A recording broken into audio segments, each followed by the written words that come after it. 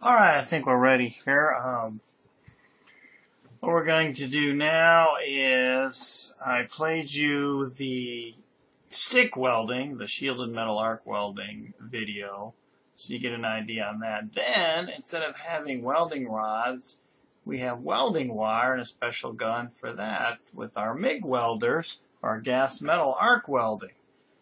And again, if you put the flux core wire in there, you could use, for the most part, the same machine and then not have to use a shielding gas, or you can use a shielding gas as well with the flux core, and which they call dual shield, which you've probably seen in a quiz or two already. But anyhow, what I wanted you to do was actually see this video so you have an idea of what's going on. In addition to that, there is a handout that will be in your Getting Started session. It should be at the end of it. I'm going to include it, download it in there. So then you can download it, and then as you follow along, you can answer the questions on that handout. And in so doing, all of the questions for the quiz on this video, DVD, whatever, come from most of those questions, if not all of them, as I recall. So if you're following along, it's good. If you just listen to this late at night, it's like anything, even me or whomever. If it's late at night, you've worked all day or had fun all day, you're going to get tired and fall asleep. So having these little sheets to write down the important parts of the video are good. Now, not to say that there isn't more information. It's just I don't want you to write down too much, or then what happens is you have to stop playing this session all the time, then it just gets to be burdensome. So that way you can listen to it. So make sure you listen to the whole video, even if you answer all of the questions, and there's still some video left. I may take some questions from the remainder of the video, DVD, whatever. So anyhow, make sure you listen to this. I'll go ahead and play this now and get started.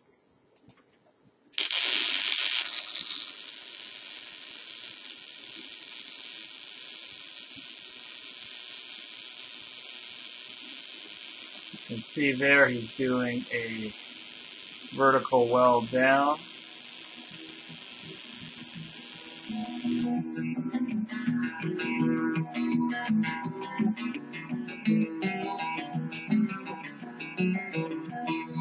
There's the wire coming out right there.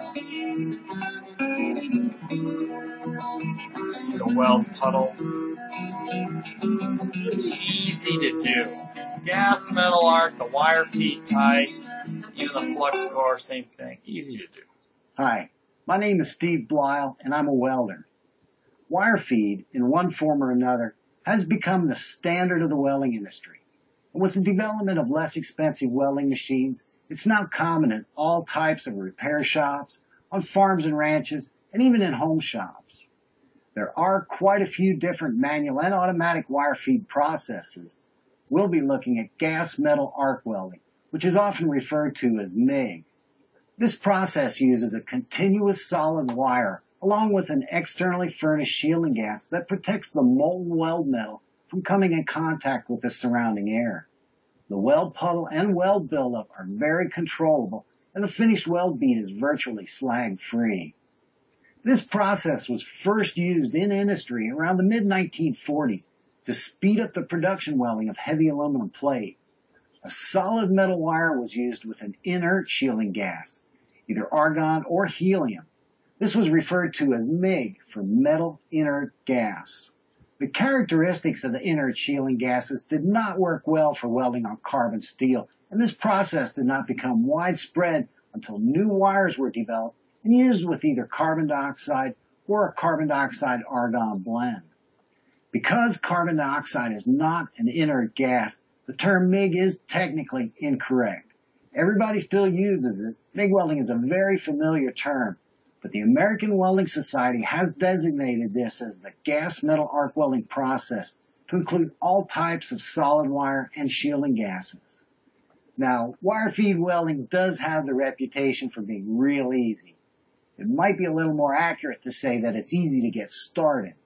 In any type of electric arc welding, The distance that the arc travels between the electrode and the metal, called the arc gap, is extremely important.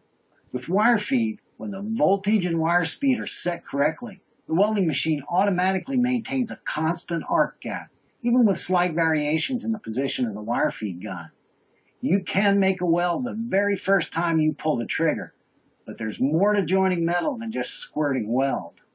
This is considered a manual wire feed process. Even though the welding equipment does maintain the arc, feed the wire, and supply the shielding gas, the welder still needs to control the position of the wire feed gun, the direction of the weld, and the speed of travel. There's also metal preparation and joint fit up. Some of this is technical information and some deals with welder skill. While there isn't anything that's especially difficult or complex, the more you learn both about the welding part of it and the technical aspects, the more efficient and effective you'll be, whether you're headed into the welding industry or out into your garage.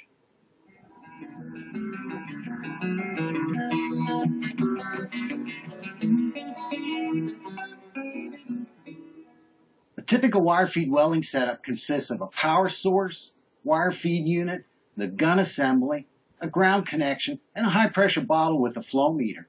This is considered an all-in-one machine. The power source and wire feed unit are combined.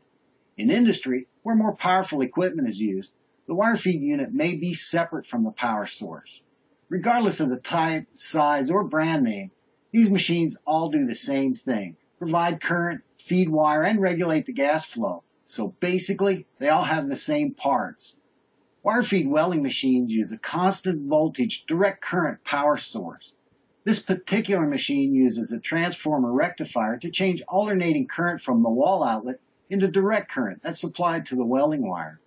With DC power, the direction that the current flows, called polarity, is determined by how the leads are connected to the terminals. Welding wires are designed to run on a specific polarity, and all the common wires for welding on carbon steel use direct current electrode positive, with the lead to the welding wire, which is the electrode, attached to the positive terminal. Wire feed also uses a CV, or constant voltage power source. This is different from a stick rod welding machine, which uses constant current. While you're welding, the voltage and amperage are always readjusting to keep the arc going. In wire feed, this mainly happens when the gun is held closer or further away from the metal. A constant voltage power source tries to maintain the voltage, with the amperage varying to provide the current necessary to burn off the wire and maintain the arc. CV power sources stabilize quickly, allowing the drive rolls to feed the wire at a constant speed. The whole wire feed unit itself is fairly simple. There's a spindle to hold a roll of wire with a catch that's inserted into the back of the spool. The spring-loaded nut at the end of the spindle is tightened just enough so the spool stops when the drive rolls stop, and it doesn't continue for momentum. The wire should come off relatively straight through a guide that keeps it centered in the grooves on the drive rolls and into a steel liner that's inside the gun assembly. Drive rolls are designed for specific wire sizes that should be indicated on the side of the roll. When you close the drive rolls, just tighten them enough to keep the wire from slipping.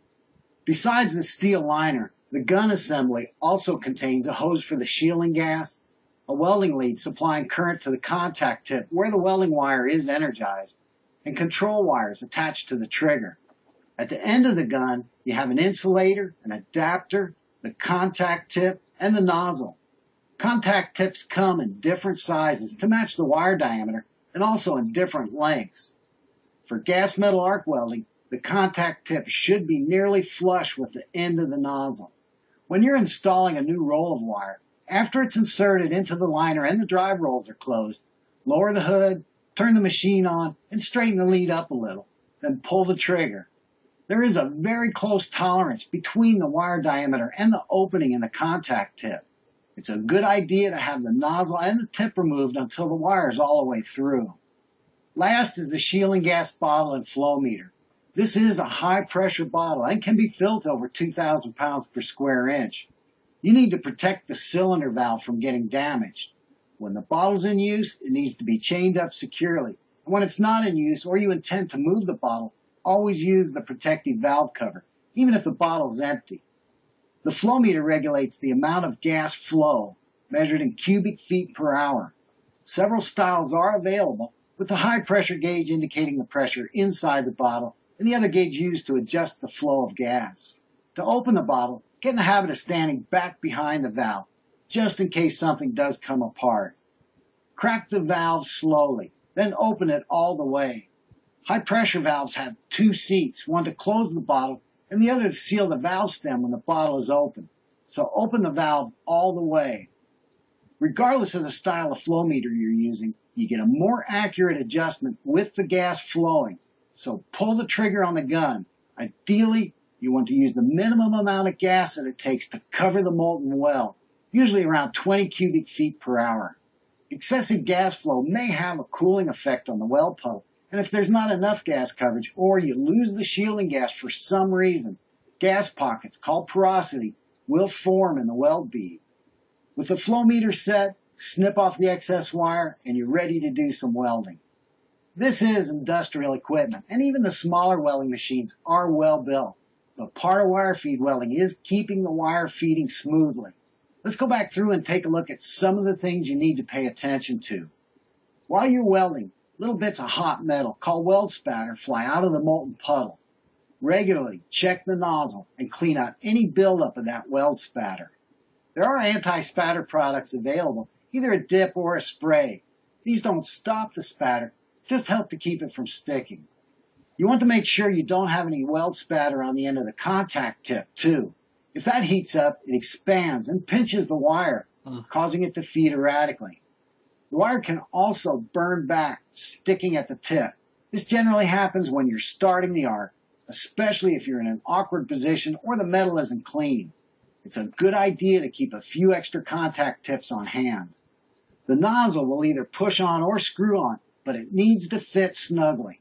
If it loosens up, you may have to replace the insulator.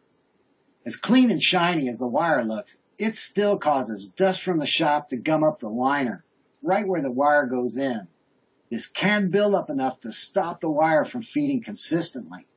Installing a wiper with some cleaner seems to help keep everything operating smoothly. It is extremely difficult to make a good weld when the wire is not feeding correctly. Generally, any problems will not be equipment failure, but rather some kind of contamination, either dirt buildup or weld spatter.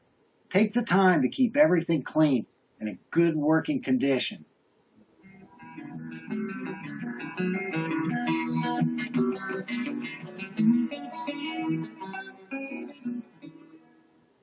With the increased use of gas metal arc welding, many filler wires and shielding gas blends have been developed. Keep in mind, only in recent years, with the introduction of smaller welding machines, has this process become popular for general purpose welding. It was originally developed and is used extensively to increase the speed of industrial welding, and you'll find that most of the gases and wires are used for high-speed production. Of the filler wires available for welding on carbon steel, the most commonly used is ER70S6. All these wires have a 70,000 pound per square inch tensile strength, indicated by the 70. Tensile strength is the force it takes to pull it apart. The difference between the filler wires is the type and amount of chemicals that are added to the metal. These are called deoxidizers and help clean surface oxides and gases from the molten weld, leaving small slag deposits on the finished weld bead. ER70S6 contains higher amounts of silicone and manganese. While it is a little more expensive, it does produce quality welds in different welding situations. The diameter of the filler wire is selected for the amount of the finished weld required and the deposit rate. 023 is often used with the smaller welding machines, and 030 is generally used on gauge metals. In the welding industry, 035 is considered most efficient for metals up to 3/16 of an inch. On heavier metals, 045 will provide high filler metal deposit rates. For general purpose welding, where varying amounts of weld deposit are required for different metal thicknesses, the wire size is more of a compromise. Typically, using a smaller wire like 035 and turning the welding machine up for thicker metals will give better results than using the larger 045 and trying to turn the machine down, running cold for the thinner gauge metals. The shielding gas used for welding on carbon steel is generally a blend of carbon dioxide and argon. The main job of the shielding gas is to cover the molten weld and keep it from coming in contact with oxygen and nitrogen in the surrounding air. But these gases also affect the characteristics of the arc itself. The arc creates a stream of hot, electrically charged gases. Straight carbon dioxide does not transfer current well and requires a higher voltage.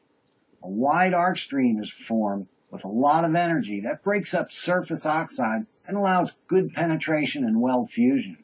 While all that arc energy does help to produce a strong weld, the problem with straight carbon dioxide is that it just isn't any fun to weld with. The high voltage and arc energy causes a harsh arc that creates more weld spatter and agitates the weld puddle, making it difficult to control. Pure argon, on the other hand, transfers current extremely well. Requiring less voltage, argon produces a narrow, dense arc stream with a secondary stream that has very little energy.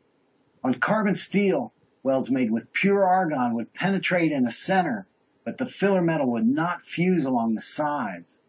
What they've done is mix carbon dioxide with argon in varying amounts to provide sufficient arc energy at lower voltages. The gas blend is chosen for the amount of this arc energy it provides, and most of the argon-rich gases are used with high voltage in production welding. For some situations, because the higher argon content does reduce the energy, a little oxygen may be added just to kind of stir things up again.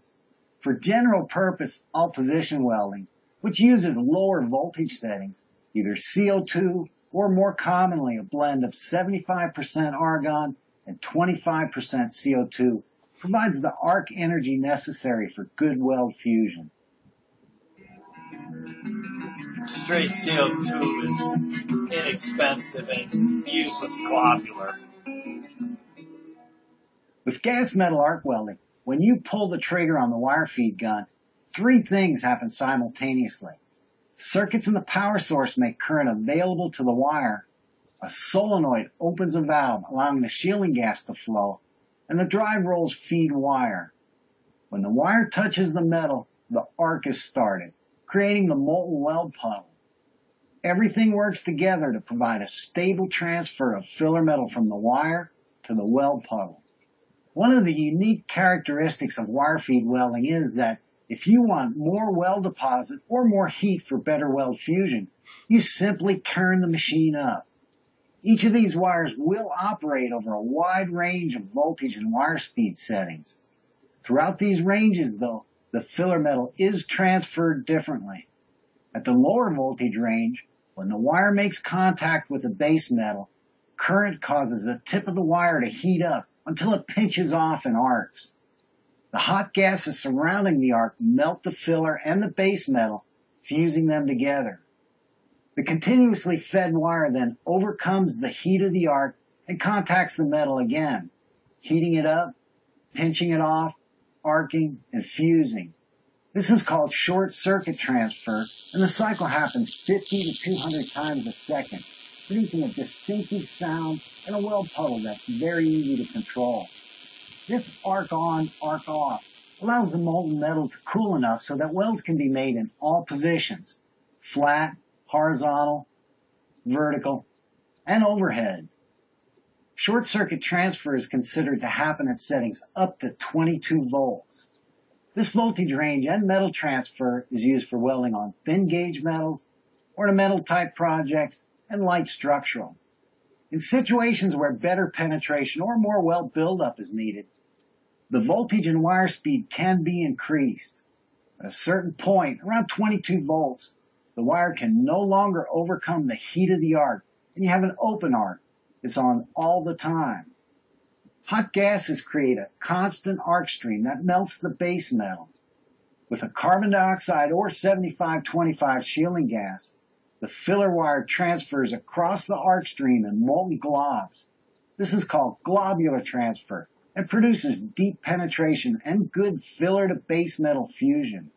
Because of the amount of heat and weld deposit at these high settings, the molten weld puddle is extremely fluid, limiting globular transfer to the flat welding position or for a horizontal fillet.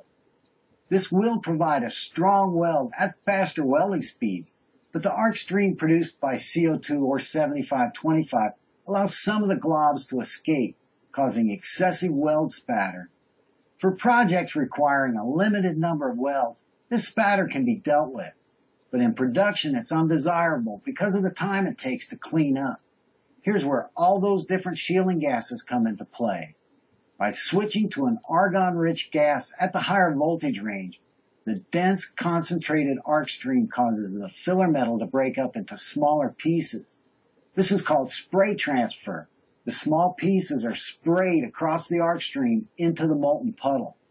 This is the wire feed process typically used for the efficient, high-speed production welding of metals up to 3/8 of an inch thick.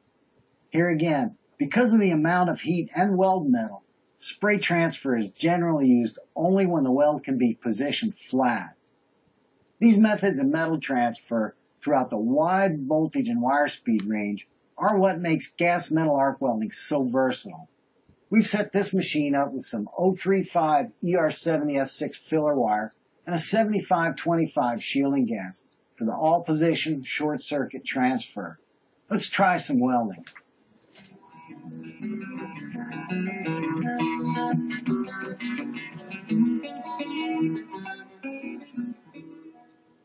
Just like every other type of welding, wire feed throws sparks, which are little bits of hot metal. Cover yourself up. Wear some good gloves, a hat, and always wear safety glasses. Besides hot metal sparks flying around, impurities can pop off the surface of the metal when it's heating up or cooling. Make sure the lenses in your hood are clean. Industry recommends a number 10 shaded lens.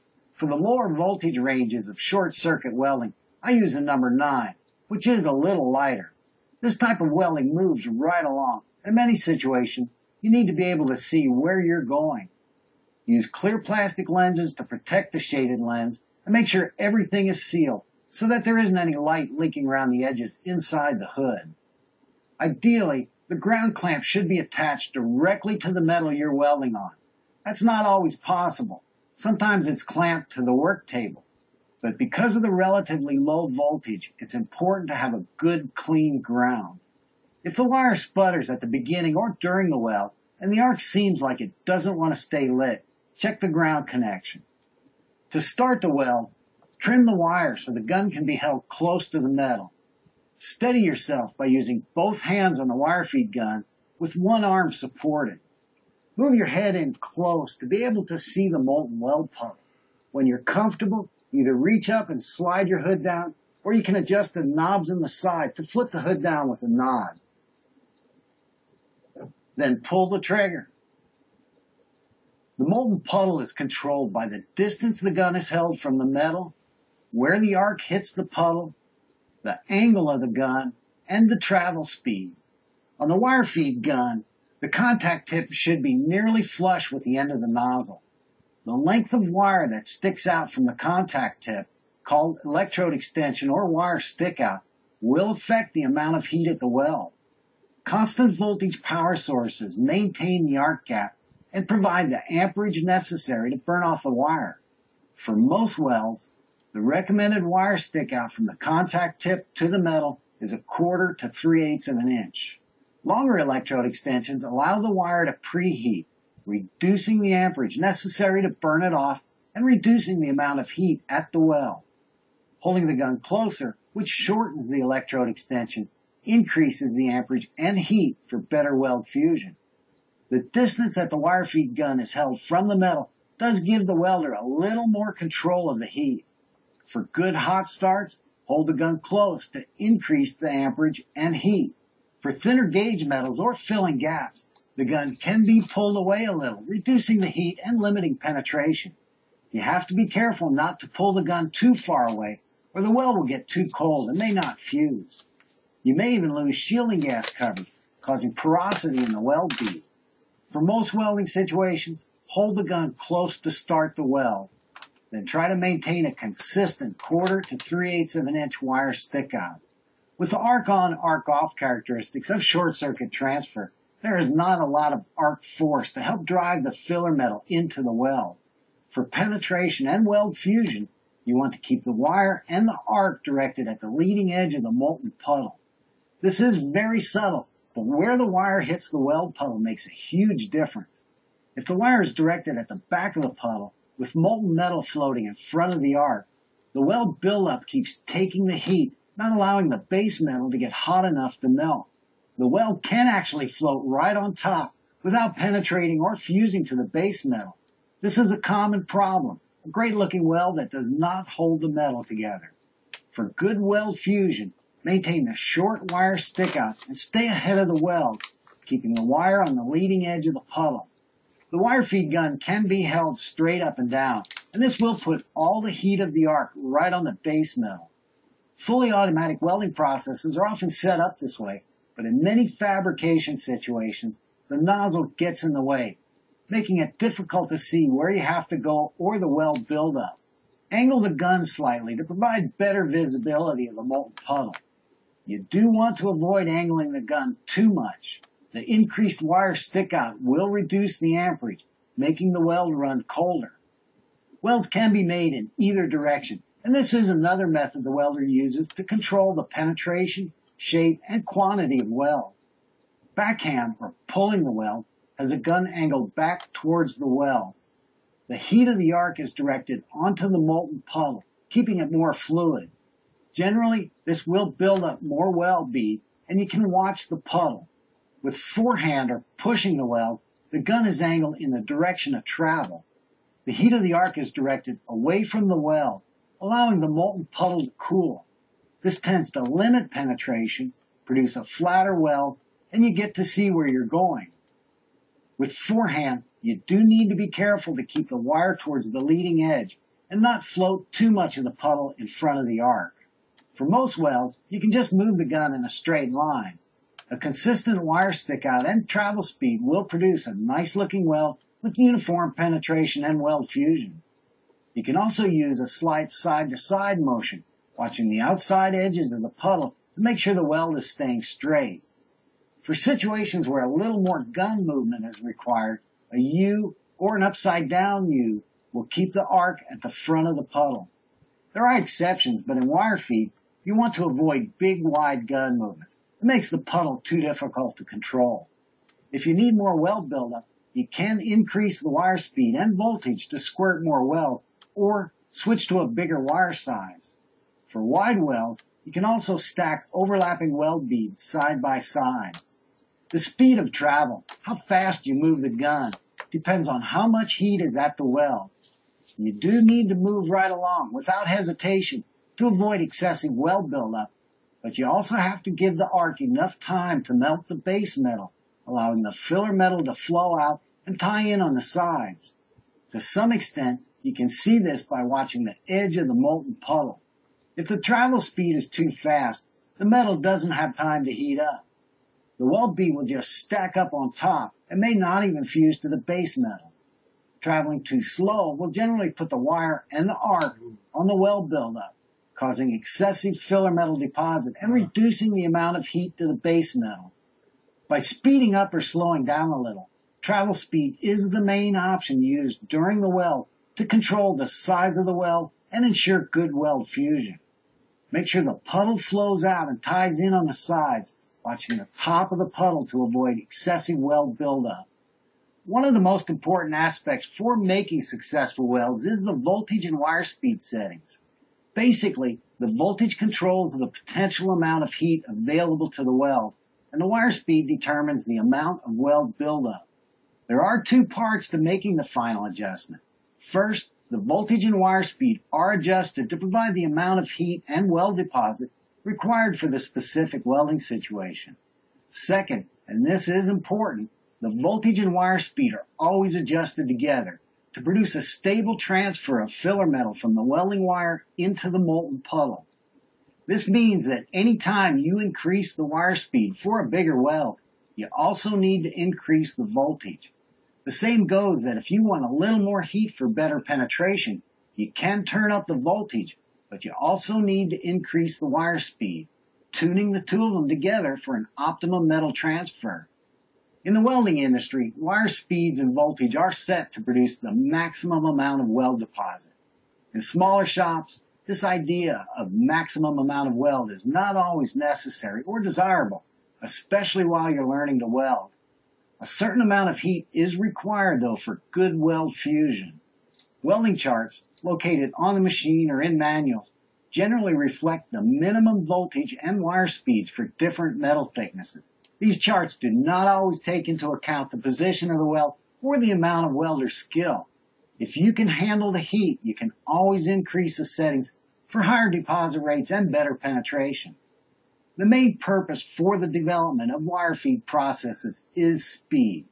For example, if you're working with 3/16 of an inch metal, the wire speed is adjusted so that a 3/16 weld deposit can be comfortably made in one pass.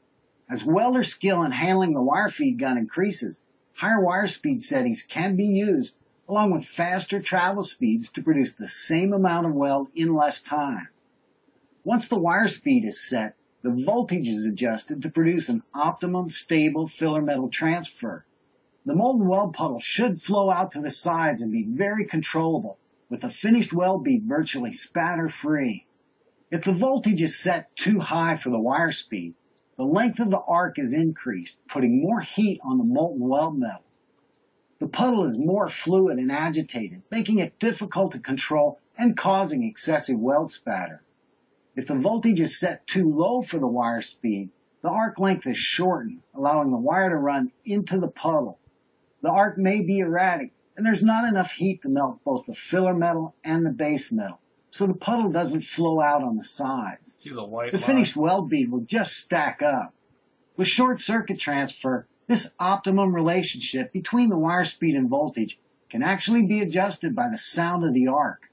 Starting with the voltage too high for the wire speed, the arc sound is erratic. As the voltage is decreased, the arc sound becomes more consistent. With the voltage too low for the wire speed, the sound becomes erratic again. The stable metal transfer is where the arc sound is most consistent. You can do this while you're welding on some practice metal, either adjusting the voltage or the wire speed if the dial on your machine is a rheostat and infinitely adjustable. If the dial clicks into ranges, you cannot change this during the weld. Regardless of where the wire speed and voltage are set, you always want to tune the two of them together to provide the optimum, nearly spatter-free metal transfer. Now, one of the biggest problems with gas metal arc welding is running too cold. Welding works best when the machine is set as hot as you can handle it. More heat produces better weld fusion and smoother weld beads. Try setting up on different metal thicknesses. Tune the voltage and wire speeds together and make some practice welds. If there's too much metal and you can't stay ahead of the puddle, turn the settings down a little. If you think you can handle a little more heat, turn them up. The final settings are determined by watching the molten puddle during the weld and examining the finished weld bead. A smooth, uniform bead will come with practice, but the edges should be fused to the base metal. If the edges are rolled over, your travel speed may be too slow, along with too low of a voltage and wire speed setting. If the weld bead stacks up, not flowing out on the sides, you might be traveling too fast, using too long of an electrode extension, or the voltage and wire speed are set too low. When there's excessive weld spatter, the voltage is probably too high for the wire speed. If the weld is kind of flattened out and all over the place, you might be running hotter than you can handle, with the wire directed at the back of the puddle. When the finished weld bead has the correct size, shape, and is fused to the base metal, that's as good as it gets. Well, that's about all there is to the fundamentals of gas metal arc welding. Have a good clean ground. Use a short electrode stick out for a hot start. Maintain a 1/4 to 3/8 wire extension. Yeah, see that white line there? You drew that with soapstone. And what that is, if you use chalk or something else, usually the heat of all this, it's all gone, or you can't see the line. But with soapstone, it's that hard little material, and you just draw it, at least a little white line, so you got something to follow because it's so dark. For consistent penetration. Back the gun away a little to cool the puddle for filling gaps. Push the weld to limit penetration and to see where you're going. pull the weld for more weld buildup. Set the voltage and wire speed high enough for good filler metal fusion, and tune the settings for a stable metal transfer. Move slow enough to allow the puddle to flow out and tie in on the sides, but fast enough to keep the wire on the leading edge of the puddle and avoid excessive weld buildup. So far, all the demonstrations have been in the flat position. For horizontal, we'll be welding across. Because the weld buildup needs to solidify quicker so that it doesn't sag or drip, slightly angle the gun up and in the direction of travel, keeping the heat of the arc away from the molten weld buildup. Move right along with the wire at the front of the puddle and maintain a uniform travel speed and electrode stick out. If the weld bead sags, make sure you're not directing the arc back onto the puddle. Then try increasing the speed of travel to keep the base metal cooler. Vertical welds with short circuit gas metal arc welding are made downhill or downhand. Heat rises, so you'll be welding away from the heat, which keeps the base metal cooler. Angle the gun up a little using the heat of the arc to help hold the puddle up. You can either run straight down or use a slight side-to-side movement. Move fast enough to stay ahead of the molten metal, keeping the wire on the leading edge for penetration, and watching the sides to keep the weld straight. If you can't travel fast enough and stay in control, you may need to turn down the wire speed and voltage so the filler metal isn't quite so fluid. Overhead welds with wire feed, like every other welding process, are not difficult. They're just awkward. The real key to welding overhead is finding a comfortable position so that you have complete control of the wire feed gun. Angle the gun in the direction of travel to keep the heat of the arc off the weld buildup. While you're learning to weld overhead, keep moving. Don't try to build up too much weld.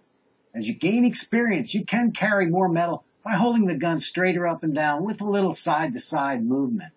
If you have trouble welding overhead, make sure you're maintaining the correct wire extension and try different travel speeds. You want to go slow enough to let the puddle spread out and tie in, but fast enough to avoid overheating and excessive weld buildup. One of the advantages to wire feed is ease of operation. It won't take long for you to become comfortable running weld beads, so try practicing weld joints too. The first step is metal preparation. You absolutely have to clean any paint, rust, or grease from the metal, even the mill scale, which is the dark layer on the surface of new metal. Surface impurities will often cause little gas pockets, which is porosity, in the finished weld bead. Impurities also take the heat that should be going to the base metal, limiting weld fusion, especially at the edges, because the metal doesn't get hot enough to melt. In many situations, you'll find that it takes longer to get the metal ready to weld than it does to actually weld it. There are 4 kinds of weld joints: butt joints, lap joints, T-joints, and corner joints. Let's start with the butt joints. Extremely thin gauge metal, like auto body metal, is generally lap welded, but if your project requires a butt weld, take the time to get a perfect fit. Any gaps will cause the edges to melt away, ripping open a hole. In the flat position, push the weld to help control penetration, but if at all possible, vertical down works best on thin gauge metals because the metal stays cooler. As the metal gets thicker, start leaving a little gap to allow for deeper welds. Keep it uniform though, so you can maintain a constant travel speed. A good fit-up makes it easier to produce both a good-looking and strong weld joint. Ideally on butt welds, you want 100% penetration. This won't always happen, but you do want the weld deep in the joint. For maximum strength, you can always grind out the opposite side and run a weld bead for complete penetration. When the metal gets up around 1/8 of an inch thick, you can leave a little wider gap or even bevel the edges a little. Besides providing for a deeper weld, the corners of the metal heat up quickly, helping the filler metal fuse at the outside edges. If the pieces are jammed together on fit-up, you can take a grinder on edge and groove the joint. On thicker metal, bevel the edges and tack the pieces together with around a 1/16 to 1/8 of an inch gap. Using a U motion, make sure the arc is directed towards the front of the puddle at the edge of the metal. Bring the wire across the gap, slightly back on the molten puddle, to the front edge on the other side. Then just back and forth, keeping the arc deep in the joint. If you squirt the wire into the open gap, it will burn off, leaving cold wire in the joint. Depending on the thickness of the metal, you may not be able to fill the joint in one pass. To finish the weld, you can carry a little more metal by using a slight side-to-side motion. Keep the arc on the front edge of the weld puddle, going wide enough to cover the edges of the bevel. The idea is not to put down a whole lot more weld than you need. The amount of weld buildup should equal the thickness of the metal, but stacking filler metal on top will not do any good if the weld isn't deep in the joint. Lap joints are very simple to weld, and this is called a fillet weld. On thinner gauge metals, use a lot of tacks to keep the metal from separating. If the weld bead will be cosmetic, you can grind these tacks flush to avoid humps in the finished weld bead. Push the weld in the flat position to control penetration, or better yet, position the joint for a vertical down. On heavier metals, the weld should come up and out a distance equal to the thickness of the metal. Try holding the gun nearly perpendicular to the joint for a crown weld bead, or slightly angle the gun to push the weld for a flatter bead. Pulling the weld may cause the finished weld bead to hump up in the middle. Aim the wire into the joint. The edge of the top piece will heat up and fuse easier than the bottom, so make sure at least some of the heat of the arc is directed at the bottom piece. If the weld bead is not uniform, you may need to adjust the angle of the gun for the correct shape. The amount of weld deposit depends both on your travel speed and the wire speed setting. You can use a slight gun movement to carry more metal, but if you can handle the heat, increase the voltage and wire speed to deposit more filler metal. A fillet weld is also used for T-joints, and this is very similar to a lap weld.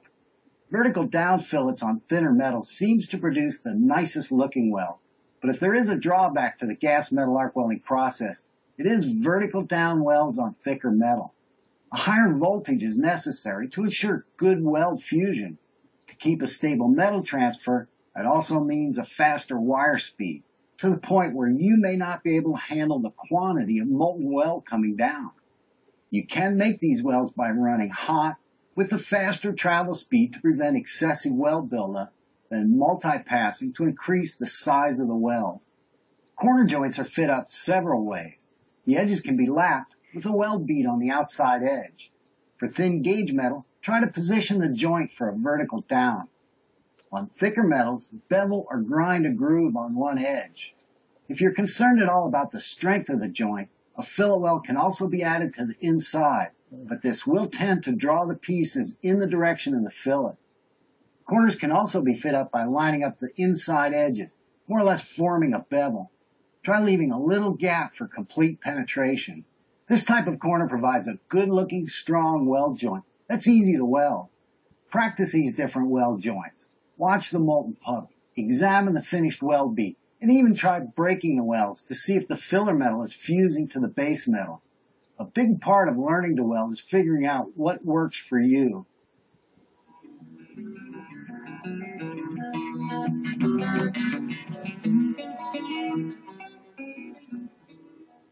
We've been demonstrating all position welding and weld joints with the low voltage range short circuit metal transfer.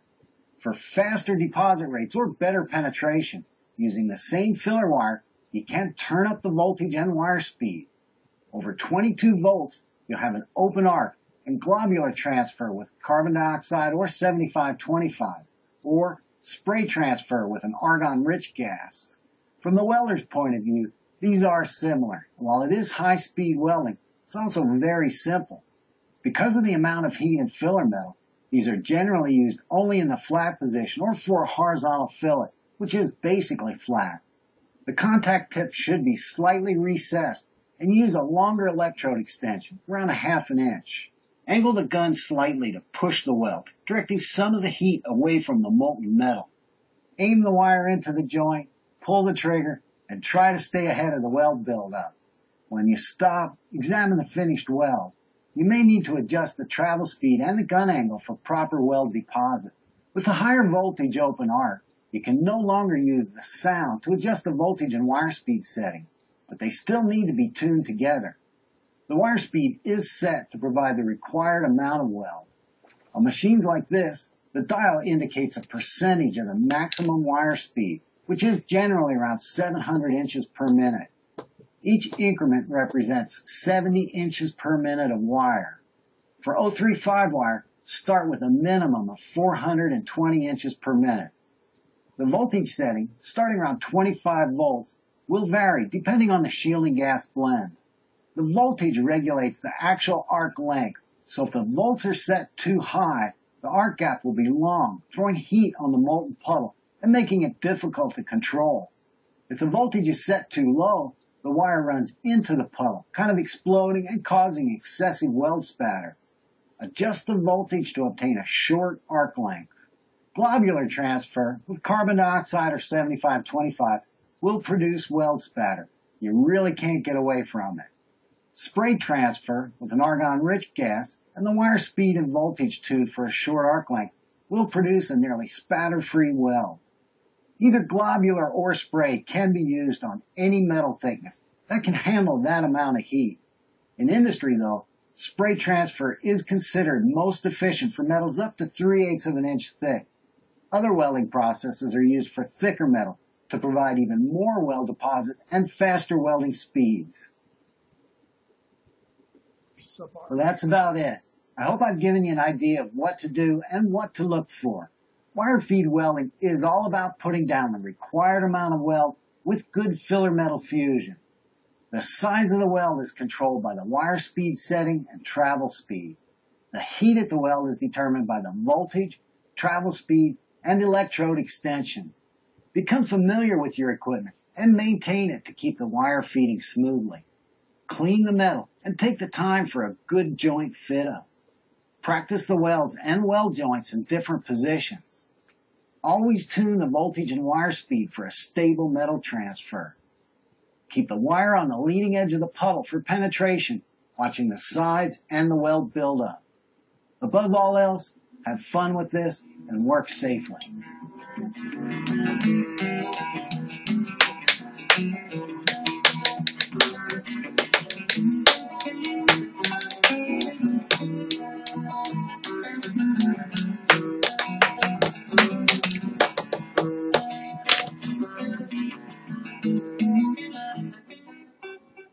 All right, I know that was a lot of information, but hopefully you followed along on your handouts. It's quite interesting. I mean, I can talk about this till I'm blue in the face, but to actually see someone weld, it makes a difference. Again, we don't have that set up yet or that capability.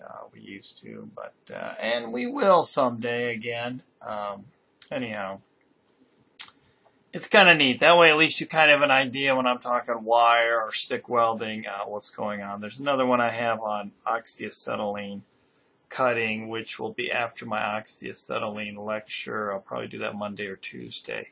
So, and that'll be it for our videos. And then the rest will be like some YouTube clips and what have you. But anyhow, I thought it was important because, you know, you talk about all this welding, and there's a lot to getting a good weld bead, and I thought these videos were pretty good at that. This guy was pretty entertaining in that respect. Anyhow, please make sure you fill out the handouts. If you didn't get it all, play it again. Review it, and then again, there'll be a quiz on it. It'll be labeled whatever it is, MIG or GMAW DVD video quiz. So anyhow, that's this one. See you next time. And I'll actually see you next time.